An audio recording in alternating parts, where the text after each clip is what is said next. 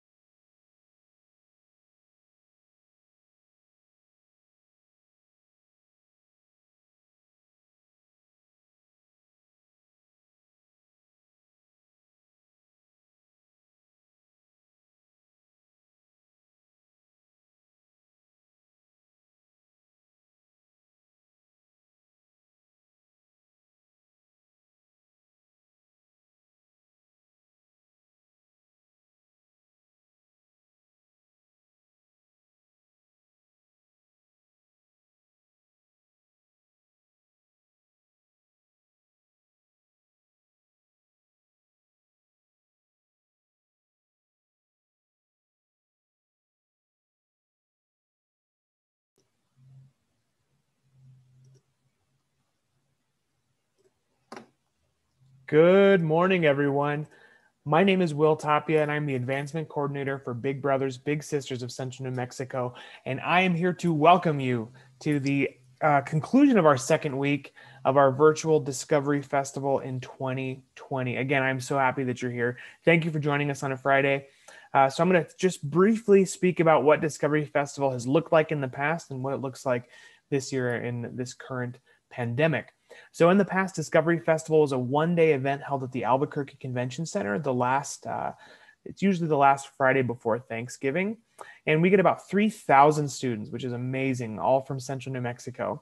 And about 50 exhibitors who all do different exhibits based off of various areas of STEAM. And STEAM, of course, as we all know, is science, technology, engineering, art, and mathematics. So this is a really super fun event for all of our students. Our teachers even get a big kick out of it. But obviously, because of the current pandemic situation that we all find ourselves in, an event like this just isn't possible this year. So we've taken that whole idea. We met with our teachers and said, hey, how can we make sure that this keeps going for this year?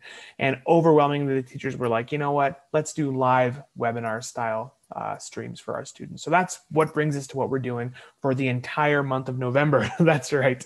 We started the first Monday of November and are going all the way until the last Tuesday before Thanksgiving. So it's a huge marathon of an event, but we're just so happy again to do this for all of our students. So we are hosting this series of webinars and open it up to the entire state, not just kids and students who can drive to the convention center. So this is exciting. So this year, we are so happy to announce that we are nearing 5,000 student registrations for 2020. So we're blown away by the response that we've received. Also today, this is a really important announcement for all you students who are watching. Today is the official closing at 3 p.m. today of our virtual STEM Fair and Art Expo. So you can find out more information about that by visiting our website, discoveryfestnm.org. You can click on the virtual STEM Fair and Art Expo there at the top, and it'll have all the information. Don't forget, every student who registers, or every student who submits a project for the Art Expo and STEM Fair becomes eligible. They enter into a raffle to receive the new Xbox Series S. That's pretty exciting. I wish I could enter it.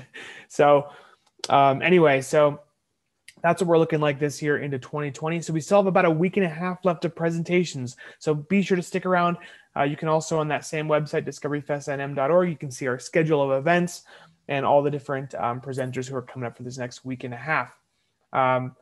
And what I want to do as well, if I can get the screen up here, I want to just real quick give a shout out to some of our amazing sponsors for this event.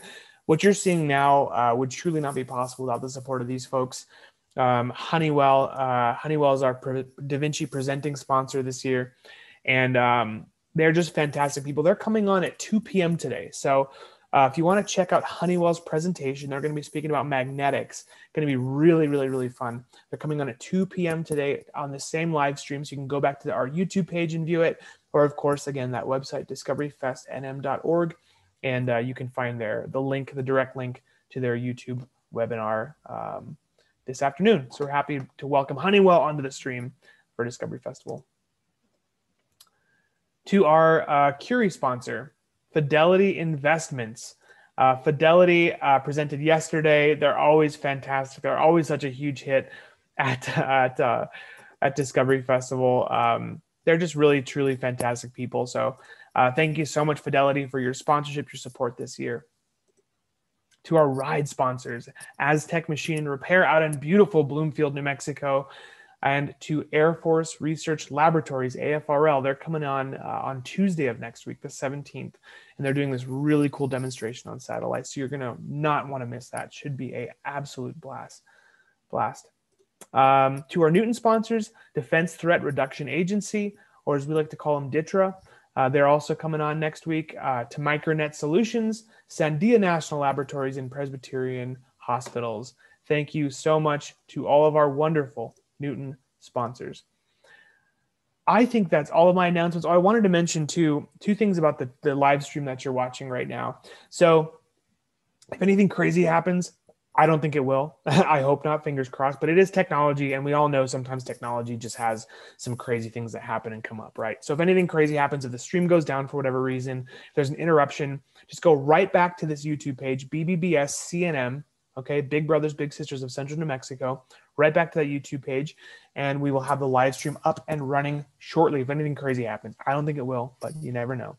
And then secondly, there's an awesome chat function on our YouTube channel, live chat. So if you type a question in there for the presenter, if you have a question, if you want a clarification, if you want to give us a shout out and tell us where you're watching from and what school, I'll read it live on air. Will be a blast. We'll keep it hopefully engaging and dynamic for all of our amazing students who are watching from around the state of New Mexico. Even if you're a class, I know a lot of teachers broadcast these webinars inside of their Google Classroom. So if you are, please let us know where you're watching from. That'd be fantastic.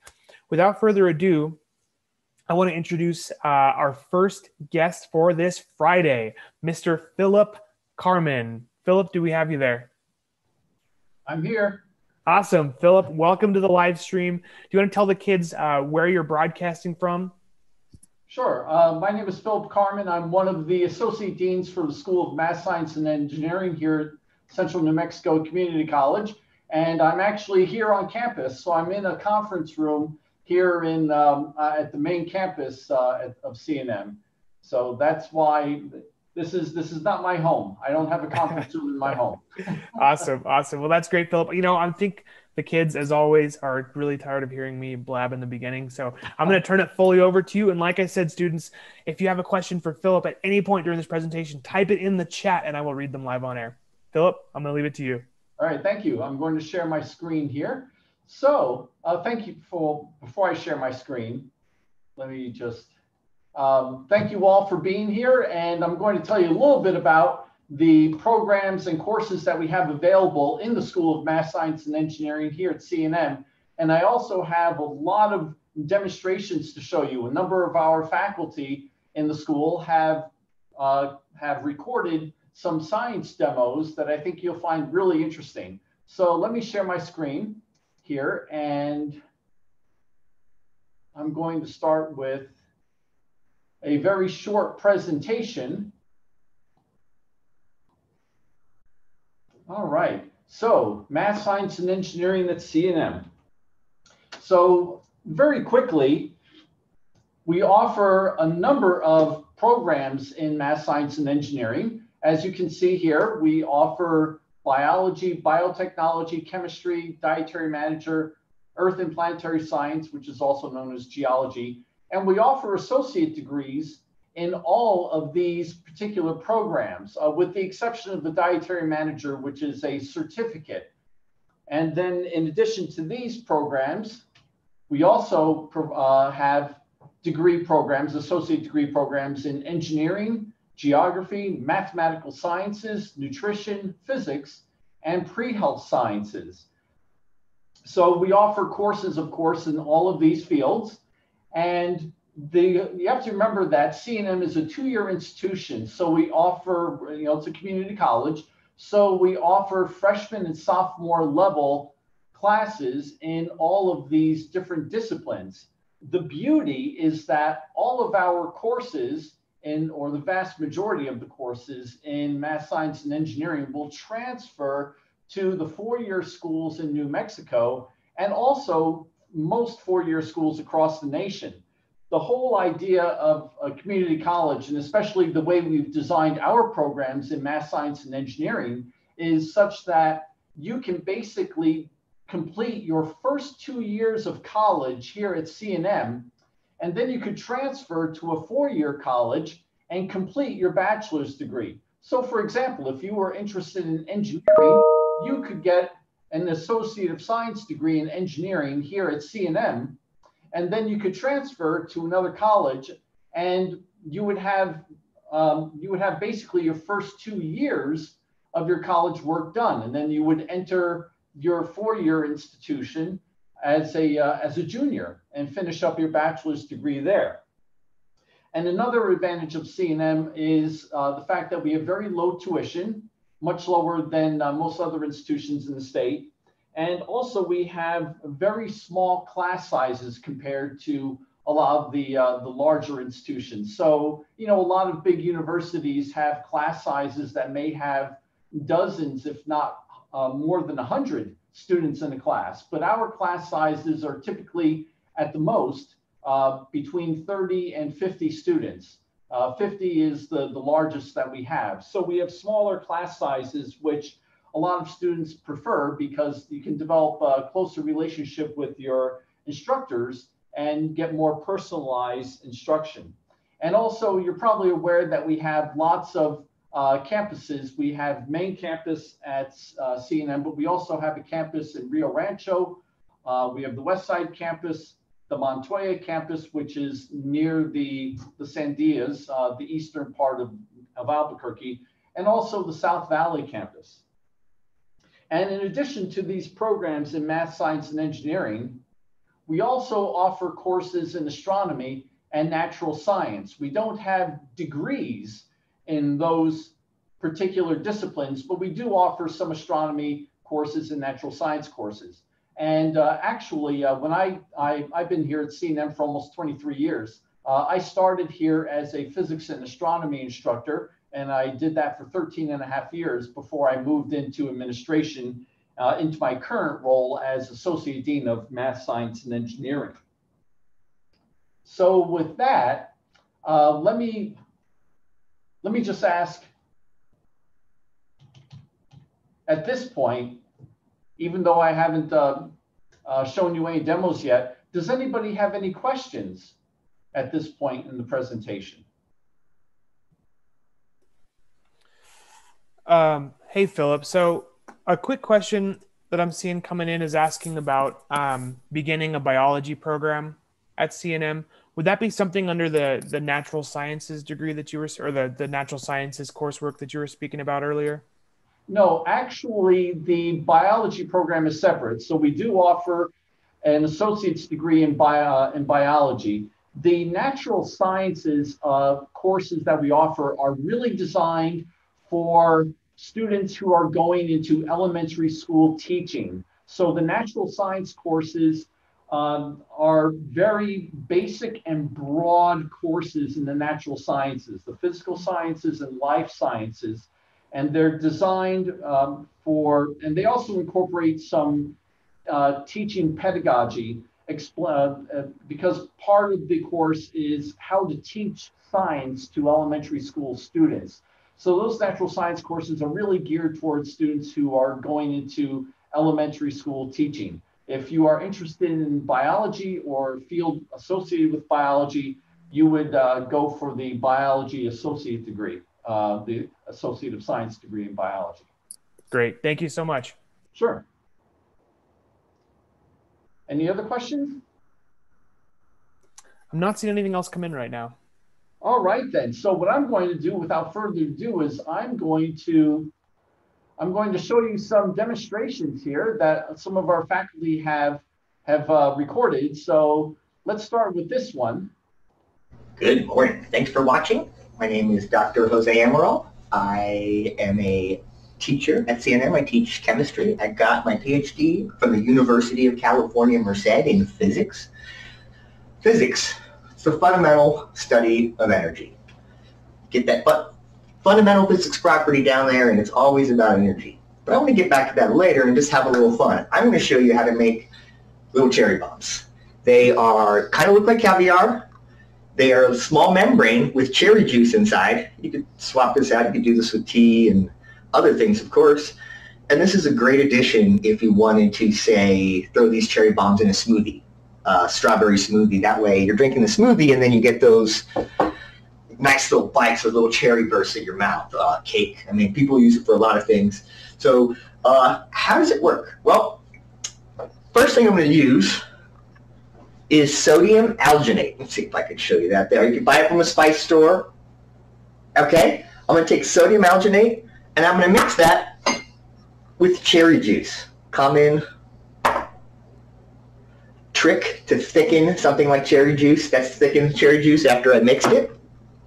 Takes a few minutes to mix it. What is sodium alginate? Well, first it has sodium. You may recognize that from table salt. And also alginate. That word should even sound familiar. It's in seaweed. And this particular molecule likes to form a gel in the presence of salt water. That's why seaweed kind of feels gel-like. How does it get that texture? Where does that come from? It comes from its fundamental physical properties, okay? And that is that it turns into a gel in the presence of salt water. Isn't that weird? Not everything does, okay? So the next thing I'm going to need to do is I'm going to need to mix calcium salt. It's kind of like table salt, but a little bit tougher. It just looks like white powder, of course. If you mix it with water, it just looks like salt water, okay? But the calcium adds an element, and here's why. This alginate needs some type of what we call an ion to form a gel. It doesn't always form a gel. Alginate won't always be a gel. In fact, as you can see here, alginate is clearly a powder, just like talcum powder or something like that. Okay, and so in the right conditions, the sodium alginate will form a gel because of the presence of salt water. Specifically, it's going to be the calcium ions that do it. What is an ion? Well, calcium is an element, hopefully you've heard today, can have a charge, a positive or negative charge. And when it does, in solution, we call that an ion, okay? But back to fun stuff. Inside's going to be cherry juice. We're going to have this membrane a very thin membrane caused by the reaction or the interaction between the alginate and the salt water. And what we're going to do is make cherry bombs. Simple as that. You can do it at home. Okay, so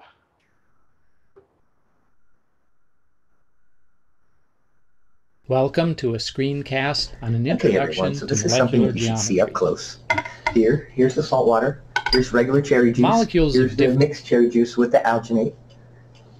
And then, of course, Thanos, right? All right.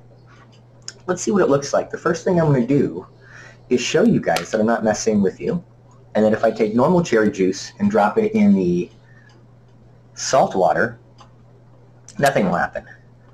Not surprisingly, like cherry juice and water, like dissolves like. And it just dissolves like you would expect. Now remember, this has calcium salt. The presence of the calcium ions will interact with the alginate in this, the cherry bomb, in a way that creates a sphere immediately. As soon as it hits the water, it creates a sphere. Little spheres that look like that when you take them out, right? Now, I do think one thing that's important when you do this is try to go for consistency. When you're making a meal, people like everything to be the same. Why does this happen? Well, remember I talked to you about the fundamental study of energy, that's physics. As soon as that alginate hits the salt water, it becomes energetically favorable. It is happier in an energy state where it forms a sphere in a way like it's trying to get away from the water, almost like it's hydrophobic. That word means water hating. Some things are hydrophilic. Some things are hydrophobic. Hydrophilic means they like water. As soon as that droplet hits the water, the alginate doesn't like the salt water, forms a sphere. And then what happens next? Well, the alginate reacts with the calcium ions and forms a very thin membrane on the outside. This membrane gets formed on the outside, and then a chemical reaction takes place to solidify this little sphere so the water doesn't get in there, and you end up with just a nice little cherry bomb. Let's think about why. Does anybody wonder why some of them are floating and some of them are not floating? Why is this one floating? Well, when using an eyedropper, which you can get from any Hobby Lobby or hobby store, if there's a lot of air bubbles in the end of the tip, the cherry bomb will have air in it, and it'll end up being less dense than water, and it'll float to the top. So what does that mean about all of these at the bottom? These are properly made. They lack any air inside, and they are more dense than the salt water. Things that are more dense sink to the bottom. Just like if I put a penny in here, you all know it would sink to the bottom. Now, I want to show you one thing because I really like this. First off, these taste amazing, trust. Burst of cherry, delicious. They do grow a little bit. Nice and hard to pop. Yummy. Now, we're going to show you how I can make this look like seaweed. So if you put the dropper in there, notice how when you slide it around quickly and you start with the tip under the water, you end up with this thing that, oh, I don't know, looks like algae. It's gel. It's a gel. It's not really a solid. It's too close. Just too close. It's not really a solid. Hold it up. Still tastes like cherry. Nobody wants to find that in their cake. Trust me on that. So there you have it. This looks like seaweed. It looks like algae. It feels like algae, but it tastes great. Just make sure that you get everybody you cook for will like it if everything's the same size and nothing that looks like that. It does feel like seaweed. It does feel like algae. So the last thing I wanted you guys to think about and try is tea. You can brew tea. You will have to chill it because this interaction here is not favorable if it's hot. You will get lumps in this if the tea is hot in the cherry juice and alginate. Okay? So these are the cherry bombs we just made that you guys saw made. And like I said, I really like when they end up with that same size all around. And thanks for watching, everybody. Have a good day.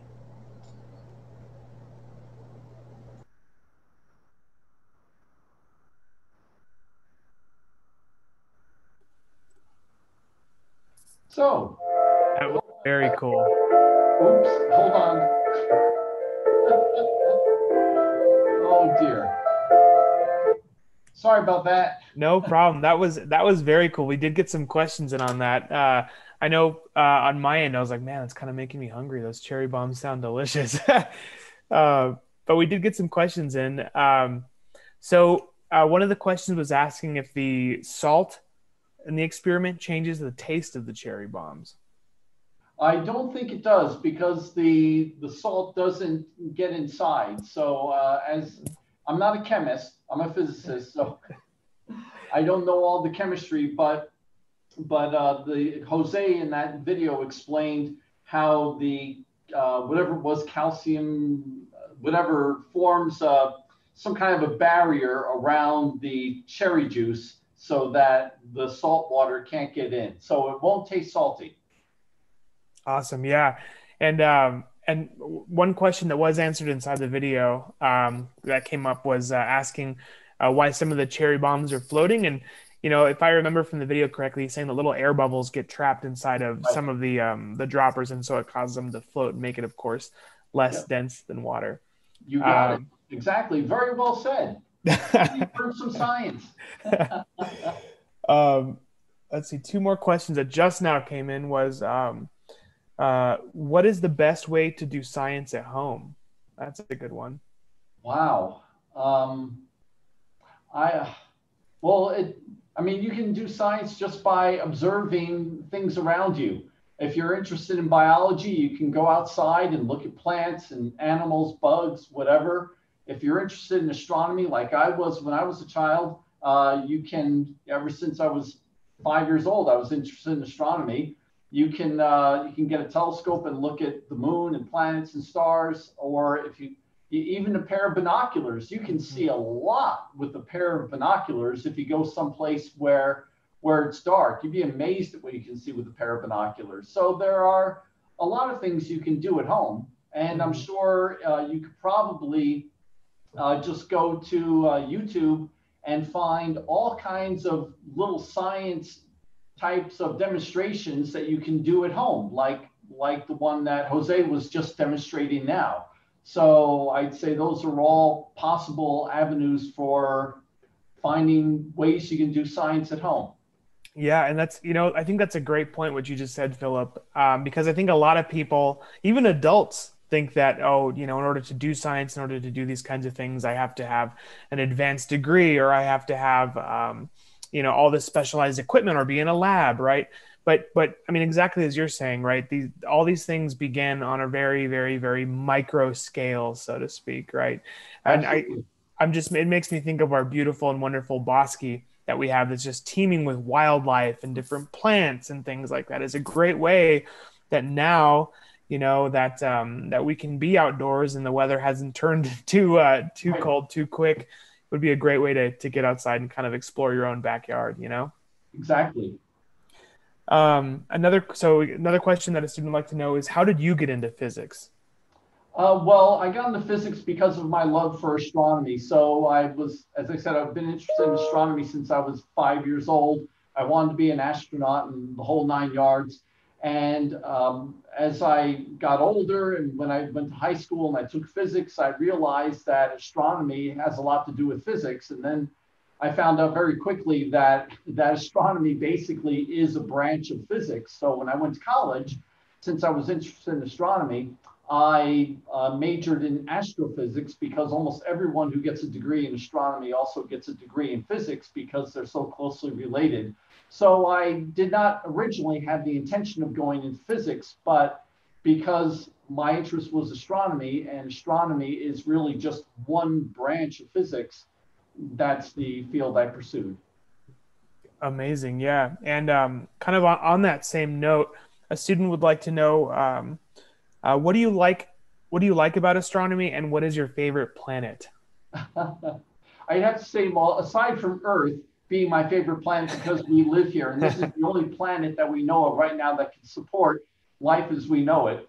My other favorite planet would be Mars, because ever since I was 8 years old, I wanted to be the first man on Mars, and that's probably not going to happen. But anyway, Mars is just a fascinating place. But what was the first part of the question? What do I like about astronomy? Yeah. Okay.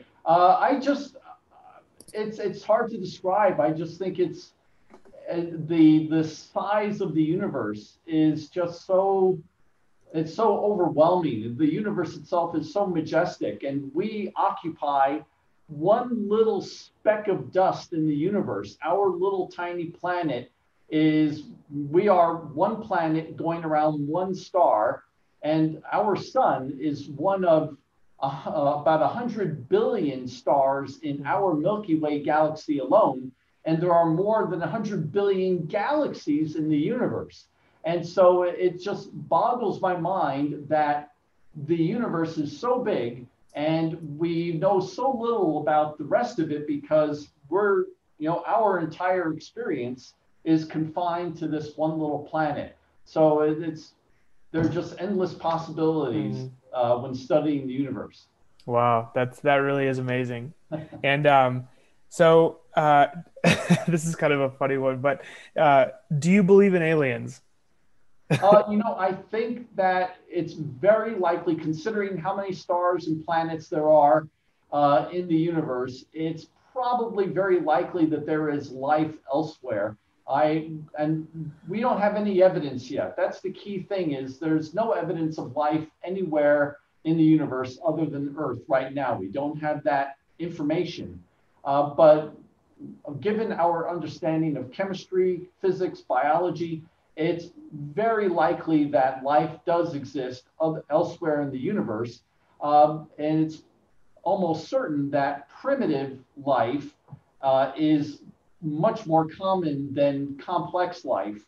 And it is possible that primitive life may be widespread throughout the universe, but intelligent beings, intelligent life may be very, very rare. We just don't know. But I think that given the size of the universe, how many habitable planets there are in the universe, that the chances are very good that there is life elsewhere. But right now, and intelligent life possibly. But right now, we just don't know because we don't have that information. The universe is a big place, and it's like looking for a needle in the haystack. Yeah, yeah, absolutely. And we're getting a couple questions rolling here all simultaneously, so I'm trying to keep up. So, where did you go to college and did you like it? Oh, okay. I got my bachelor's degree in New York. I'm from New York. So I went to the State University of New York at Stony Brook, which is now called Stony Brook University. And I got my bachelor's degree in physics and astronomy there. And then I went to the Florida Institute of Technology, also known as Florida Tech, to get my master's degree in space sciences. Amazing. And I love college. College was one of the greatest experiences of my life. Best years of my life, just fantastic. Awesome. And obviously, you're not teaching astronomy anymore. Is that correct? That's correct. And one of the students would like to know if you still study astronomy.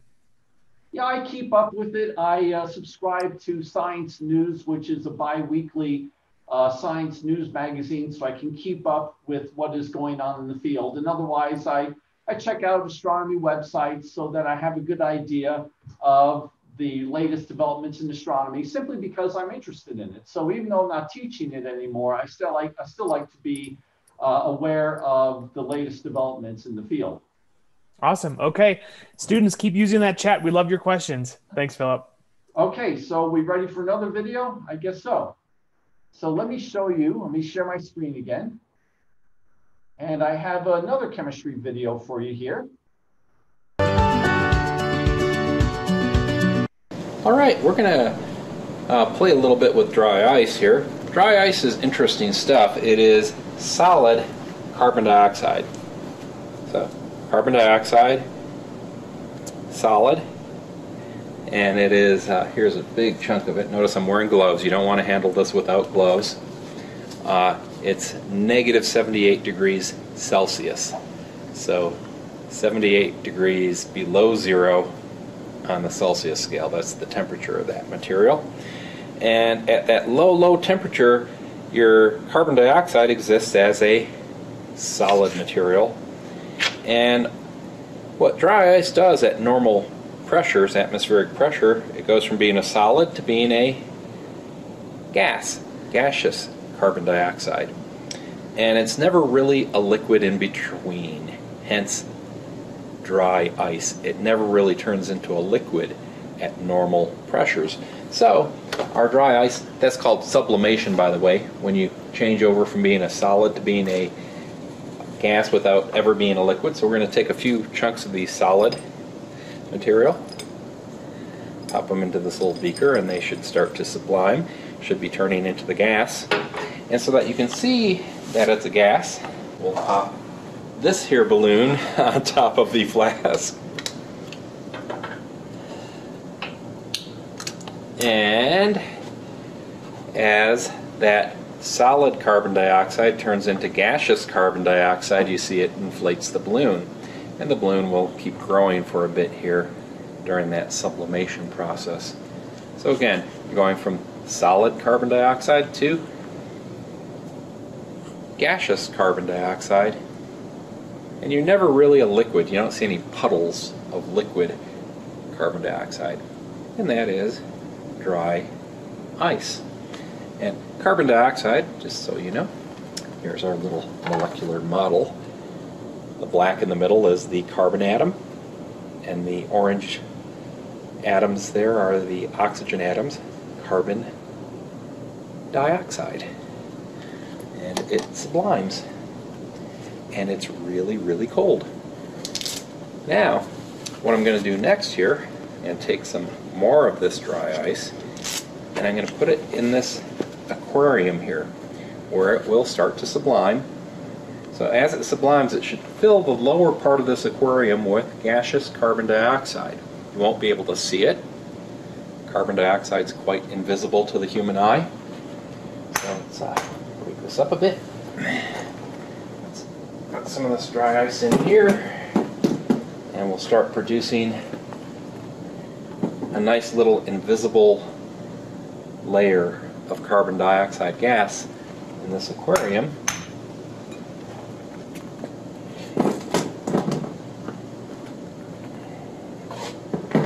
And to kind of help trap the carbon dioxide there, I'm going to put a sort of a lid on here, best I can do.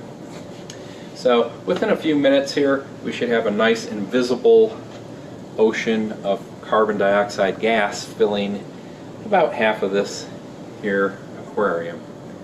The interesting thing is, carbon dioxide gas is more dense than the air. One of the first things you learn in chemistry is less dense material floats on top of more dense material. So less dense will float on top of more dense. Since the CO2 is more dense, you'll have this dense layer of invisible carbon dioxide. You won't be able to see it, but lighter gases like the air will float on top of it. And you'll see what we can do with that in just a moment. Okay, what you can see here is our balloon has inflated quite a bit. Remember, we had the chunks of dry ice down there? That dry ice sublimed, filled up the balloon. Here in our aquarium, we've got a whole bunch of big chunks of dry ice. So there should be a nice layer of carbon dioxide gas right here, somewhere in here. You can't see it, but that tank is filled with mostly carbon dioxide, and we have somebody here who's going to blow some bubbles, some soap bubbles in, which will be filled with air. And as I mentioned to y'all, air is less dense than carbon dioxide, so the soap bubbles hopefully. And there's your soap bubbles floating on that little layer of carbon dioxide gas. Let's see if we can get another one in there. And there's your soap bubbles floating away, because again, the air that the soap bubbles are filled with is less dense than the carbon dioxide. And there's your soap bubbles floating. So that's an example of density, and one gas being more dense than another.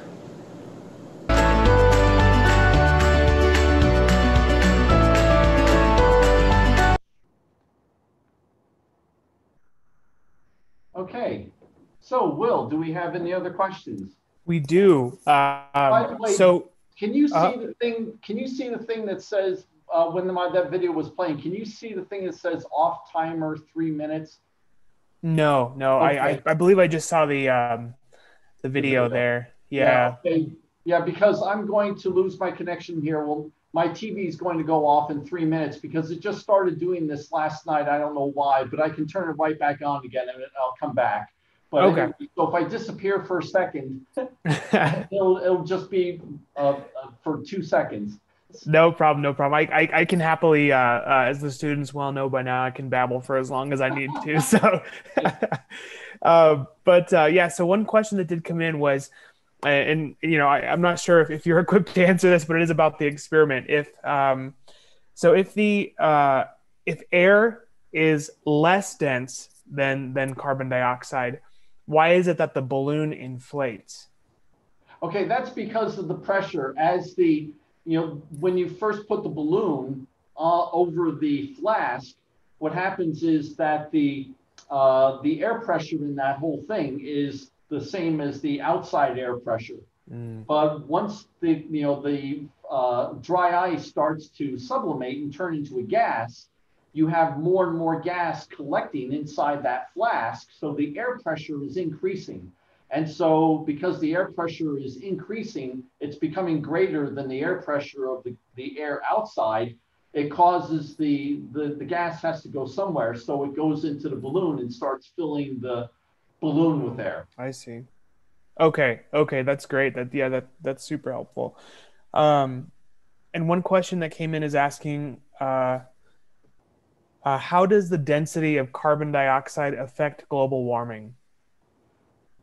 No, I'm not really sure. I don't think the density of the carbon dioxide has much of an impact on global warming. It's really the physical properties of the carbon dioxide. I mean, the carbon dioxide is mixed throughout the atmosphere. And because it does have a high density, you're going to find more carbon dioxide in the lower levels of the atmosphere than the higher levels. But the bottom line is that carbon dioxide is, I'm going to lose my power right now, but I'll come back in a second. So. Okay. No problem. Well, while he's doing that, I want to give a quick shout out to all of our students who are watching from around New Mexico. I know we have some classrooms who are, again, broadcasting this video Okay, I'm back. throughout their Google Classroom. Awesome. Okay, great. And we have some classes who are broadcasting this video in their classroom. So welcome to everyone. And I'll toss it back to Philip to answer that question. Okay. Yeah, so the carbon dioxide will tend to be more abundant in the lower atmosphere than the upper atmosphere. The most important thing about carbon dioxide regarding global warming is that carbon dioxide is transparent to visible light, but it's opaque to infrared radiation. So what happens is visible light from the sun shines down on the earth, it comes through the atmosphere and it hits the ground. And the carbon dioxide is perfectly transparent to that visible light. So the visible light comes down, hits the ground. And you know what happens when you stand in the sun? You feel warm, right? The sunlight warms you up. And then your body, as it becomes warm, and your body does this all the time anyway, your body emits infrared radiation because the type of radiation an object emits depends on its temperature. So your body is emitting infrared radiation, but the infrared radiation can't pass through the carbon dioxide. Carbon dioxide absorbs infrared.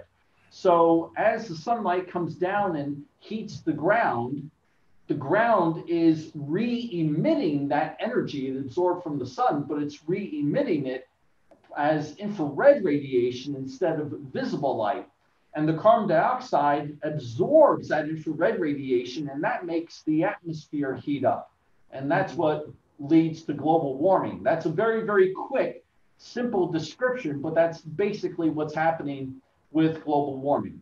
I see. And that makes a lot of sense to us here living in New Mexico, I think, right? I know that in the heat of the summertime, like in July, for example, when we have these big temperature swings from during the day, it could be 95 and then at night it could be 75. But if you ever go for a walk anywhere that has a lot of rocks or a lot of concrete, anything like that, you're going to feel that heat radiating off of the surface, right? Yeah, for sure. This would probably be a little kind of an example of the infrared radiation that Philip's speaking about. Yeah, a great example is the coils of your stove. So if you have an electric stove at home, if you put it on high, you'll notice that as the coils begin to heat up, like if you turn off the lights in the kitchen so it's dark, but the stove is on, at first you can't see the coils glowing, but you can feel the heat coming off the coils. What you're feeling is infrared. The infrared, when it hits your skin, you sense as heat. And as the coils continue to get hotter and hotter, they begin to glow because as they get hotter and hotter, they emit more and more visible light. And eventually they get so hot that they give off visible light. So the coils will glow a reddish orangish color. So that's a very quick lesson on electromagnetic radiation and how objects emit radiation based on their temperature. Awesome. Yeah, I love it. And how does carbon dioxide, let's see, how does the density of carbon dioxide affect photosynthesis, or does it? I don't think it does. there's carbon dioxide in the air all around us, and the plants extract that carbon dioxide for respiration. And I'm not a biologist, so I can't remember from my high school days exactly how photosynthesis works. But the density of carbon dioxide, I don't think plays a big role in photosynthesis. Awesome. Okay, and this question. Okay, so what does carbon dioxide mean? And I think they're asking about. They must be asking about the elements of the carbon dioxide. Yeah, carbon dioxide is a molecule that consists of carbon and oxygen. And it has one, as you saw in the video right there, the professor who showed in that video was Joe Eridan, one of our chemistry faculty here. And you can see he had a model of a carbon dioxide model. You have one carbon atom and two oxygen atoms. That's why it's called carbon dioxide, di meaning two. So Okay. one carbon atom, two oxygen atoms. Perfect. Awesome. Okay. That looks like all the questions that I've received in so far. Keep sending us your questions, kids. This is awesome. I'm going to pass it back to you. All right, so I have a biology demonstration. It's about 15 minutes long, which is too long. So I'm going to fast forward through some of it so you can see the really cool part of that demonstration. So let me share my screen again. And Philip, if you want, we can run a little bit over. I think the kids are going to get a kick out of this. It's totally up to you. If you want to fast forward it, you can. But otherwise, just an FYI, if anybody's watching, we might run a little bit over. Okay. So let's see here. Where was that? Let's see here. I think it's, here it is.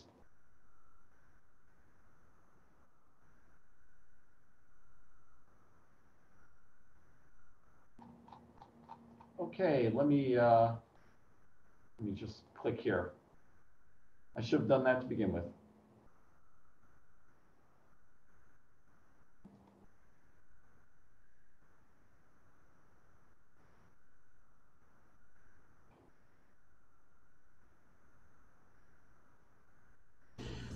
Hello, my name is Caroline. I teach biology at CNM, and today I'd like to explore our hearts with you. To help me, today I have Mr. Galen the dog here, who is an expert in dog hearts. He also knows a lot about human hearts too. So first of all, where is your heart? Do you guys know? I've heard that if you put your fingers right here under your chin, you could feel your heart beating. I feel something. Do you feel something? I wonder if my heart is here in my neck. I've also heard if you put two fingers right here on your wrist, you can feel your heart here also. I can feel something wiggling. Do you feel anything? Do you think my heart is in my wrist? Oh, Mr. Galen says no. He says your heart's in your chest. I knew that. So if you make a fist, you put your fist right in the middle of your chest, that's where your heart is. Pretty cool. So your heart, if it's in your chest, how can you feel it in your wrist and feel it in your neck? Do you know what your heart's job is? Your heart actually pumps blood to all the different places in your body. It pumps blood to your wrist, and it pumps blood to your neck, and you can feel it pumping the blood through blood vessels right here, and that's what you're feeling there. Feeling your heart pumping blood. So cool. How would you guys like to take a look at a real not live, but a real heart? Mr. Galen has 3 hearts that he brought here today. We have those hearts here in this cooler.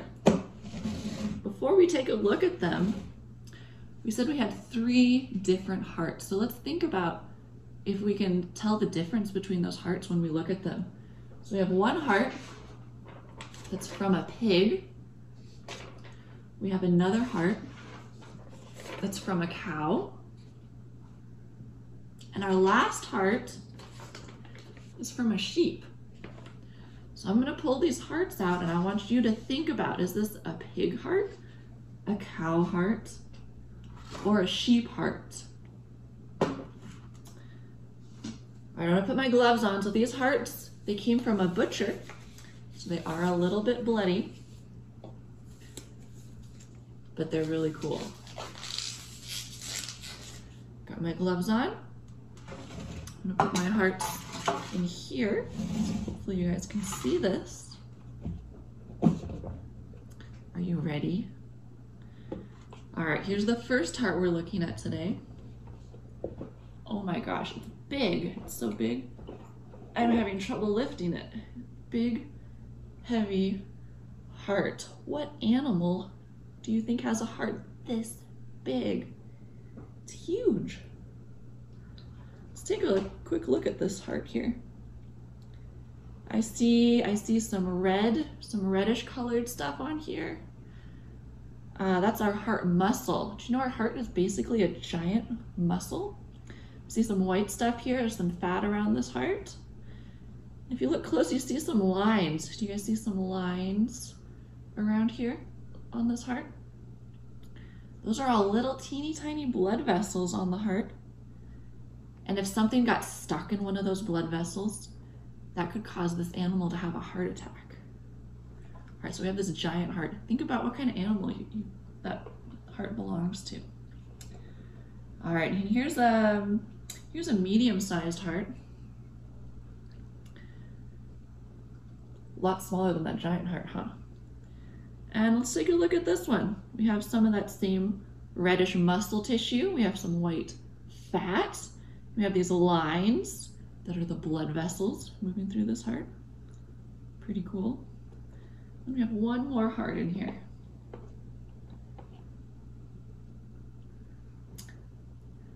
And this is our smallest heart.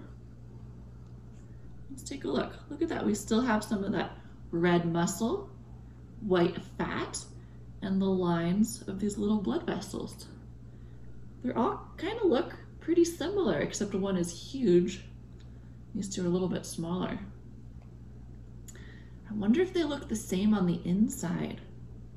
Maybe on the inside we'll see some differences that help us decide which one's the cow heart, which one's the sheep heart, and which one's the pig heart. Let's take a look here. So inside this giant heart, let's see, what can we see? I see some stringy things here. There's some white strings. I see some flaps up here. I see some hollow spots. There's a kind of a hollow spot right here. There's a hollow spot right here. If this heart were alive and pumping, these spots here would be full of blood. All right, let's look at my next heart. Let's look at the medium one next. Let's see. All right, we've got some white stringy things here also.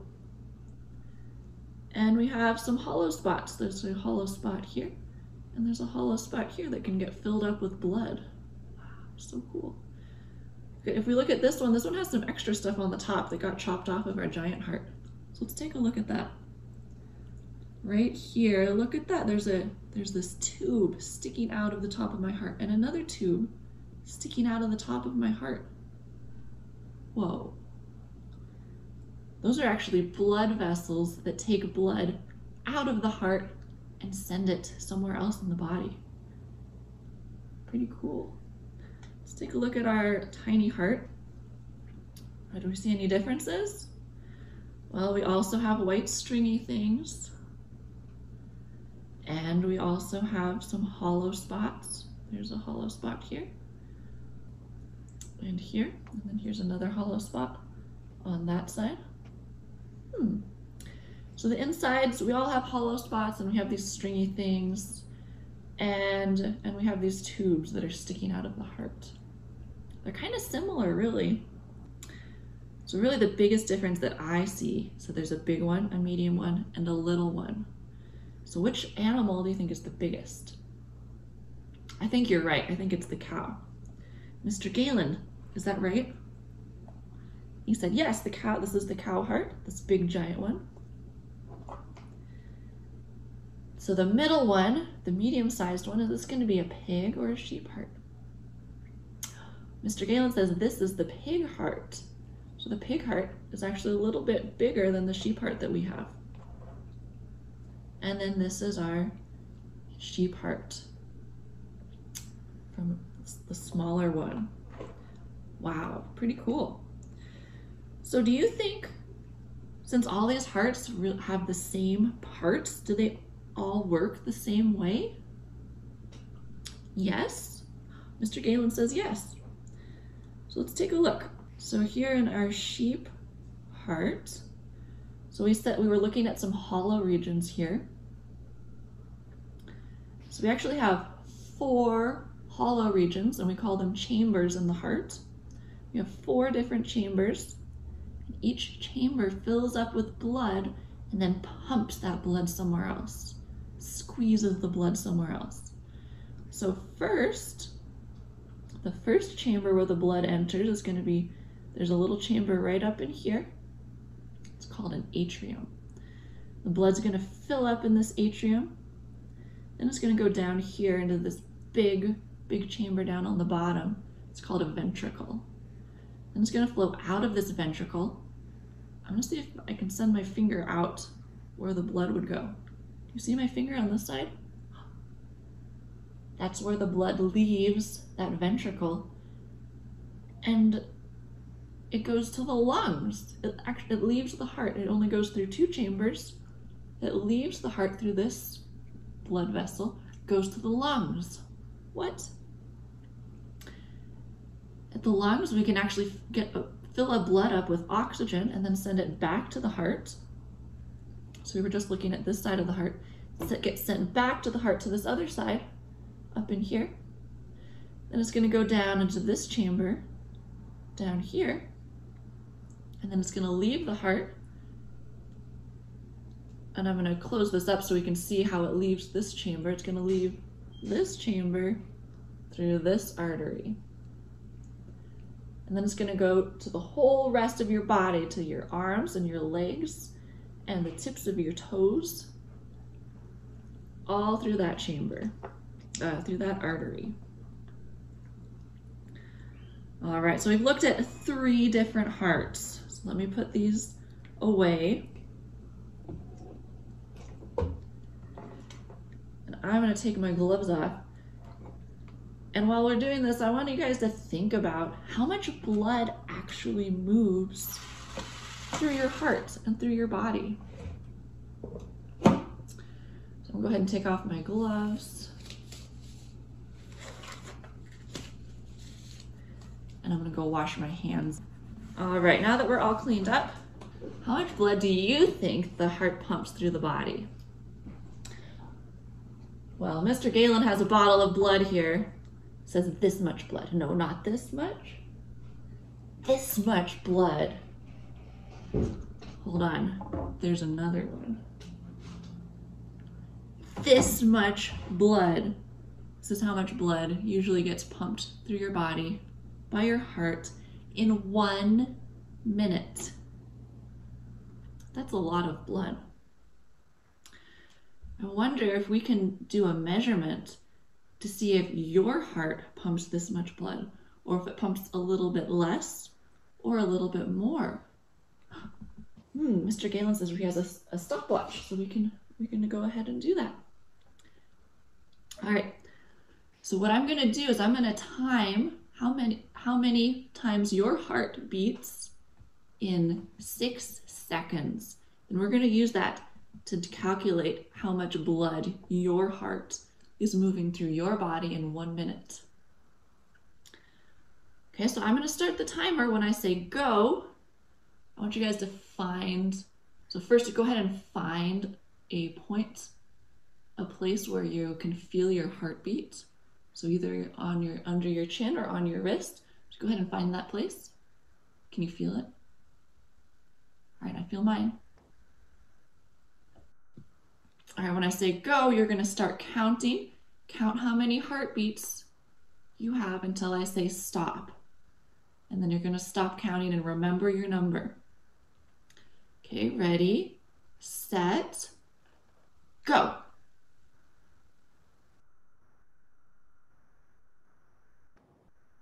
Stop. What number did you get? So keep that number in your head. We're going to do it one more time for the people who might have forgotten to count that time. Okay, so we're going to do it one more time. If you already have a number, remember what it is. If you don't have a number yet, this is your chance to get that number. All right, ready, set, go.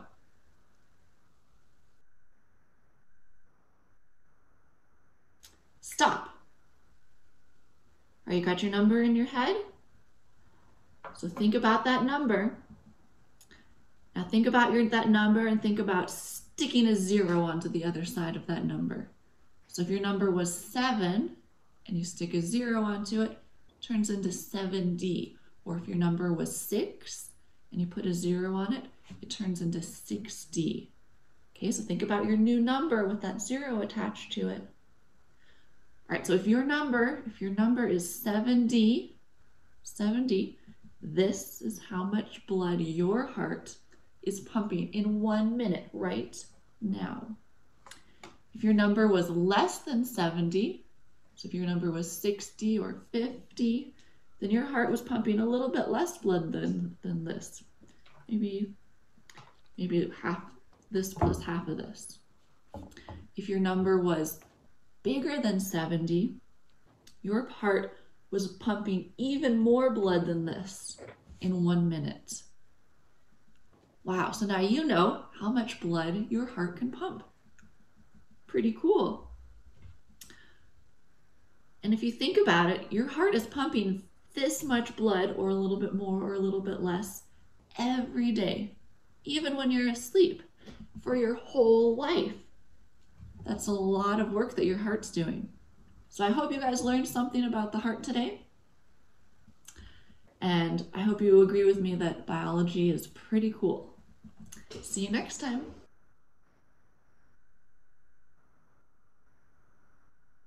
All right. I know the sound was a little bit hard to hear on that last one, but I trust people could hear.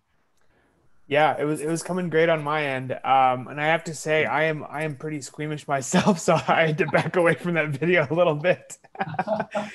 Yeah, I think it was everything was coming through great on my end, Philip. Well, I just wanted to be sure that, if we have anybody out there who's interested in biology, I wanted to make sure they got to see a biology demonstration. So that was, I thought it was pretty cool looking at those three different types of the three different hearts. But you can see that they all basically function the same way. They have slight differences, but they all serve the same purpose. Mm-hmm. And a question that came in is asking if in the CNM biology department, if they'll be able to dissect hearts as well.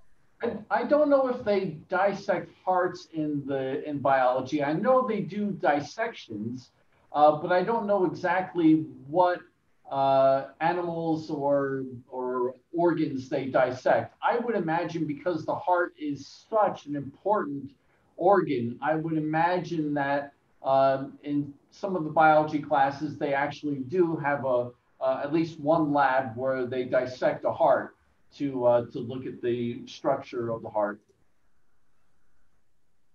Awesome. And why are dissections important? Well, dissections are important because they help us understand the way an organ is put together, and that helps us understand its purpose and how it functions. So as Caroline, who's one of our biology faculty members, as she was explaining, you could see inside the heart the different chambers, and you could see the tubes coming out. So you can see where the blood comes into the heart and it gets pumped by, the heart is a big muscle, so it's pumping, squeezing the blood and pumping it throughout the body. So you can see from the structure of the heart, how the blood comes in and then it goes out through one of the tubes that goes to the lungs so that oxygen can get in the blood.